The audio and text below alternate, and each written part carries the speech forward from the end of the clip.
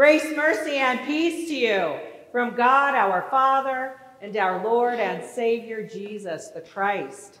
Amen. I was reading an article online this past week, and it posed a very interesting question. I want to pose this question to you also. So it said and asked, do you and or your congregation view COVID-19 as an interruption or a disruption to church life? Is COVID-19 an interruption or a disruption to church life? So, to get started with that, of course, I went to look for the dictionary, and this is what it says from the Cambridge Dictionary. For an interruption is an occasion when someone or something stops something else from happening for a short period of time. Now, I added on to that, and then it resumes, usually where it left off, with little or no change. So think of a commercial. A commercial is an interruption in a TV program, and certainly you hope when that interruption is over that you're coming back to the same TV program. If not, you're going to lose the plot that's happening, right? And so that's what an interruption is. An interruption just sort of disrupts it for the moment, but it comes back into its usual state. A disruption is the action of preventing something, especially a system, process, or event, from continuing as usual or as expected. Or it's the action of completely changing the traditional way that an industry or market operates by using new methods or technology. The action of completely changing the traditional way that an industry or market operates by using new methods or technology. So now if I ask you, which do you wish that COVID-19 was? Do you wish it to be an interruption or a disruption? And many of us would say we just want it to be an interruption. Because we want everything to return to normal, don't we? Whatever normal is. Exactly. Whatever we call normal, that's what we want the church to return to. If we are honest with ourselves and truly answer that question in the right way. So, in looking at answering that question, I turned to the Reformation. And I asked myself this. Was the Reformation an interruption or a disruption to church life?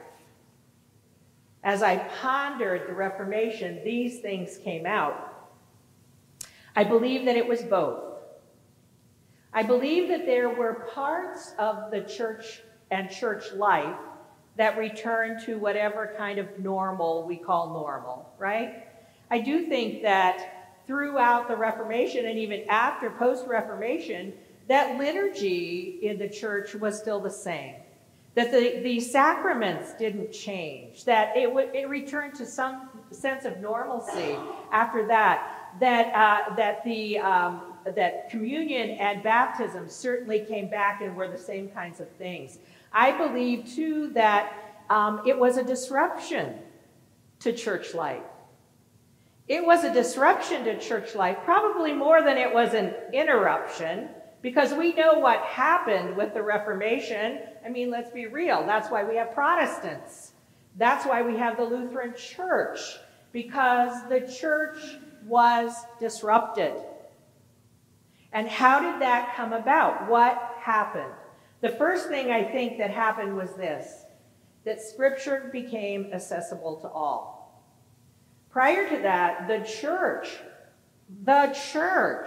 deemed that people were not educated enough to be trusted with the Word of God. Well, the Protestants, the Reformers said that's not true. That people are smart enough, that in conversation, they can learn what Scripture is and they can know it. So what happened was Scripture came into the home of the people. It moved out of the four walls of a building and moved into their homes. Luther helped with that because Luther translated the Bible into German, the language of his people. At that time, during the Reformation, the Bible was also translated into English. The Bible was being translated into the languages of the people, and Luther even went so far as to write, and any of us who've been through Lutheran catechism, those of us who are older will cringe at the thought of the small catechism and the large catechism and all of the confessions that we had to learn, right? But those things all brought the Word of God into the homes of the people, out of four walls and where it needed to be, where people needed it most. The other thing that I think that disrupted the Reformation was that worship came out of the church. That people were not just worshiping. I mean, let's be real. The people who left the Catholic Church didn't automatically build their own churches, right? For many of them, they met in houses for a while. They met wherever they could meet. It wasn't necessarily that they went right out and built their own churches. So, worship left the building.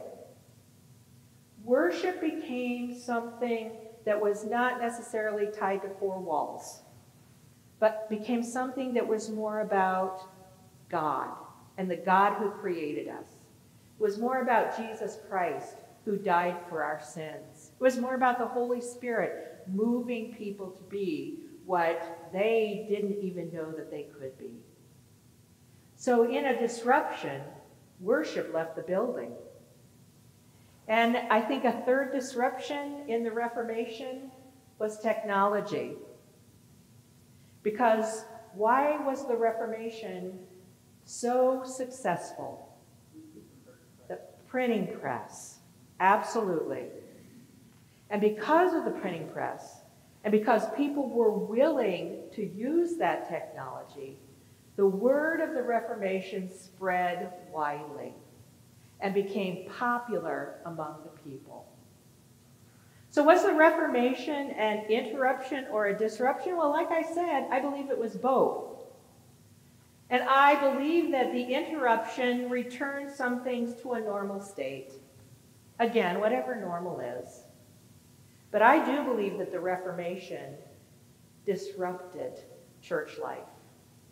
That the Reformation improved church life from what it was. Because let's be real, the church was a little bit corrupt at that time, which is why Luther was really fighting against it. Or now maybe not fighting against it, but wanting conversation. Wanting to see what are we doing that's not so good in the church as church people. And so that disruption changed a lot of things at the Reformation. And for us, thankfully, it did. Because we can gather here today. And come on, let's be real. We're singing our anthem today, right? A mighty fortress is our God. As Lutherans, we consider that to be our hymn. And we stand by that hymn. So the Reformation was a disruption, an interruption as well. So I return to the original question. Is COVID-19 an interruption or a disruption to the church? An interruption, remember, is that it just stops things for a while and then everything returns to normal. A disruption, let me read that to you again. A disruption is, right here, the action of preventing something, especially a system, process, or event, from continuing as usual or as expected. Or it is the action of completely changing the traditional way that an industry or market operates by using new methods or technology. Just as the Reformation, I believe that COVID-19 is both. It is both. It is an interruption, and it is also a disruption. It is an interruption in that, look at where we are on Sunday morning. It is an interruption in that we're Lutherans. We are certainly going to keep our liturgy because as Lutherans, we love liturgy. Now, sometimes people say that and I'm just gonna step into this, that we have worship services that don't have liturgy. Well, you know what? That's not correct. Liturgy is the work of the people. And so anytime you have people involved in worship, that is liturgy. It's not something that comes straight out of the ELW. It's not something that comes out of any tradition that we have, but liturgy is the work of the people. So anytime when we are gathered and the people are working in worship together, that, my friends, is liturgy. And that is something that we will not give up. When we return, I think that an interruption is to the sacraments a little bit, to baptism, because we haven't brought public baptisms back in the building yet. So I believe those are interruptions. But I also believe that COVID-19 is a disruption to the church. I believe that COVID-19 is a disruption to the church because just as in the Reformation, it's time to take the Word of God out of the building. It's time that we take the Word of God into places where we didn't even know God was calling us to. It's time to be present to people where they are, not expecting them to come and be where we are. Now, I'm going to talk about technology in a little bit, but technology is an example of taking that Word out into the world. Here's the truth. I don't speak technology. Technology is a language I have no idea what it means. I don't speak technology. But you know what? I know people that do. See, that's where disruption comes in, is that I have to learn to trust that people who speak a different language are willing to move the gospel forward and not change them so that they speak my language. I remember several years ago, one of the youth gatherings that we had for the ELCA, every night they would put a new language up on the screen. You know what one of the nights was? One of the nights was text messaging. Another language I don't speak at all, right? But I also have to learn to trust that it is a language that some people speak. Now, here I will be honest with you, in my mature wisdom, I'll put it that way, in my mature wisdom, I don't necessarily have to speak the language, but I've got to find that interpreter. I've got to find that person who will help me listen to the people who speak the language. I believe that COVID-19 is a disruption in that worship can happen in more places than just in these four walls. There's a movement now out called dinner church, where church happens around a meal. Now, it doesn't happen before the meal, and it doesn't happen after the meal. It happens during the meal. It is enveloped in the meal.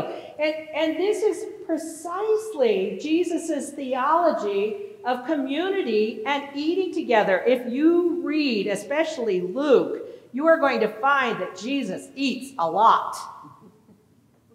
And he eats with other people. And in the midst of that, he's teaching them and worshiping with them, and they are learning. I think we as church have to understand that worship can happen in different ways. Pub theology is another thing that happens. And I know some of you cringe when you hear pub. Notice I didn't say bar theology, because that would even make people cringe even more. But pub theology, and I respect pub theology, because who went to bars? Luther. Luther took the Word of God into bars. Luther spoke with people in those bars. And this is something that you may not know. Some of Luther's hymns that he wrote are actually tunes. They're bar tunes. They're bar tunes. He just switched the words and made it so that it was a faithful hymn. So I think that we have to take the church out. I think that small groups are a way. You know, some of you are already meeting in small groups. You have some faithful small groups. We have some really faithful small groups going on in this church, and that is worship. I think that there are many ways that we can take worship out into the church. Where I believe that the church has an antiquated system is that the only people we count as worshipers are the ones who enter the rooms where we say this is where worship happens. That's an old system. There are people worshiping all over the place. I'll tell you this, and some of you don't even realize it, but our Wednesday morning Bible study is worship. Women's Bible study is worship. So Saints is worship. We have people worshiping in this building every single day. Do you know that AA is worship? Did you know that? Did you realize that? That a group of outsiders who come in to use our building are worshiping? I think it's time for the church, and I'm not talking just about All Saints, but the broader church, to take a look at how do we count people. Is it necessary to count them physically, or is it good to just see faith growth? I believe that's where we are, and that numbers don't matter. Because Scripture says, where what? 2 or 3 are gathered, there I am in the midst of them. I do think that technology is our friend. And I do say that, you know, tongue in cheek, because technology is a friend of, you know, like Alex. Certainly, wave Alex. Yes, technology is your friend, isn't it, Alex? Yes, and I like Alex. Yes. At the beginning of the pandemic, we were on the very verge of live streaming. Seriously, we were ahead of the game, but a week into it, COVID happened. A week into it, we didn't even have the cameras. We didn't have anything yet. And so we had to really push to get into that area. And thankfully, there were people who were willing to learn how to use technology. We used technology to live stream so that people who were not here in church, and that was all of us for a time, that when we were not here in church, we were able to hear the Word of God. And we were able to be in community. We were in community. I'll tell you this right now. The people who are live streaming with us right now, they're in our community. See, we say, well, they're not here. Once again, it's an old system. They're in our community. Abby was willing to take on the challenge and learn all kinds of new things about technology. I will say this for the choir, each and every one of you, wow. And for Lauren, putting on the virtual choirs that you did, you had to learn new things, right? And you could have said, we're not going to learn new things. We want this to be an interruption, and we want everything to return to normal. You, my friends, were disrupted in your church life, and you learned new things. And when we do those new things, people can be included. Do you know that when we do women's Bible study, we have people from Tennessee join us. We have people from Newark, Ohio join us. We have people from all over the world that join us for our Bible study. Men's Bible study too has it. Technology is our friend. It's just that we have to learn how to use it, and use it in the right way, that it brings the Word of God to people where they are. It's hard, and it's going to be hard for those of us who want everything to return to normal. I've heard that a lot. I can't wait till COVID is over and everything returns to normal. Well, I'll tell you this. I can't wait till COVID is over and the church is reformed. I can't wait, because there are new things that are going to come out of this. This, my friends, is a time of reformation in the church. And we have got to learn to find those new ways that the Word of God can go out to everyone. We have got to find people who are interpreters for us of the languages that young people are speaking. We have got to learn from the Reformation, that change can be good, that renewal and reformation can move the church forward into a new and improved way. May we, as the new reformers, trust God in the midst of this, and may we find a way to move the church forward so that more people are reached. Amen.